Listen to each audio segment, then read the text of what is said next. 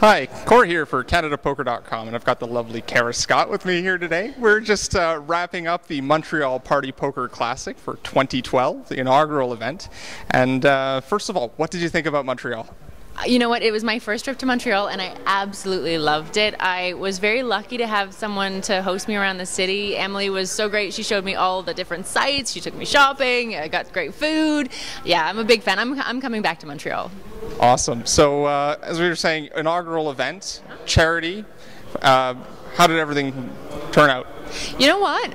Turned out pretty well for me, but generally as well, I think the event was a really big success. We got a lot of people that came down and played, a lot of people rebought as well, knowing that the money was going to charity, you know, which really does help when you're throwing money into a poker tournament because it's going somewhere good. And yeah, I think it was a great success, and hopefully everyone's going to come back again next year. I know that I will if given the chance because it was great, and you know, personally it worked out quite well too. No, that's it. Show up next year. Yes. All right, so a good result for you here. You're heading to Vegas? Yeah, I am. I'm kind of surprised. I really wasn't expecting it, but I managed to make the top 20 somehow. So, yay. No, I mean, everybody was expecting it. What are you talking about? Oh, poker tournaments, you never know what's going to happen. So, you know, you feel kind of the weight of everyone's expectation and you're hoping that it goes well, but you never know. And yeah, it went well.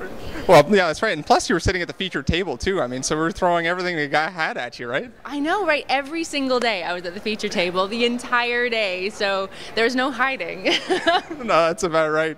Anyways, thanks so much for taking the time to talk to us. Great success for this event. Great charity event for